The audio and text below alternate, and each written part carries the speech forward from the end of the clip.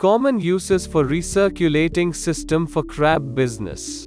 Hatchery, nursery, quarantine, fingerling production, purging market-sized product. On growing system, near market-size holding system increase the shelf-life of crab.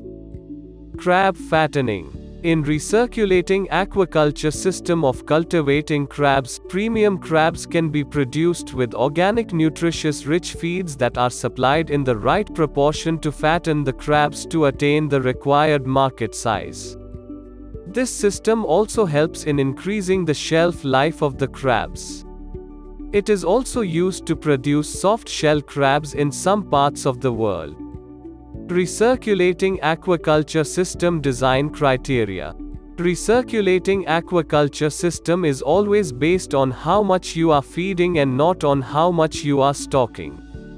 Recirculating aquaculture system can host up to 1,000 to 2,000 crabs.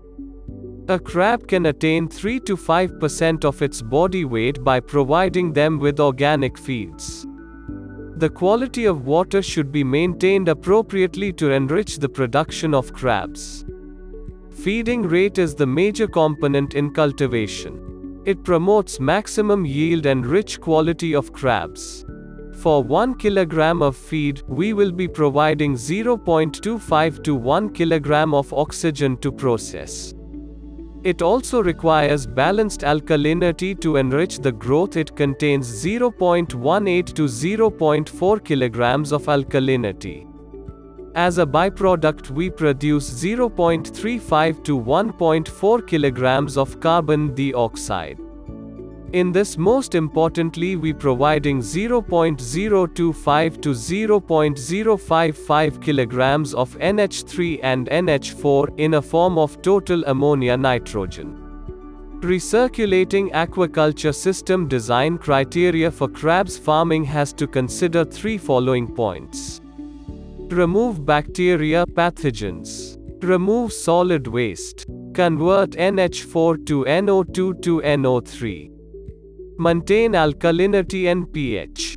Most commonly, the pathogens in water such as bacteria must be removed and the alkalinity of the water is maintained to enrich the growth. Recirculating aquaculture system has to convert ammonia to NO2 and it has to remove solid wastes from the system effectively. Unit process. Culture tanks are the individual boxes in which the crabs are grown in. Followed by solid removal, which is the utilization of media fritters as to remove away the solid wastes from the feed or feces. And the third level will be removal of ammonia by using biofiltration process, followed by disinfection. Hence crabs can tolerate higher CO2 and low oxygen levels. The water after disinfection will be recirculated back to the culture tanks and recycle.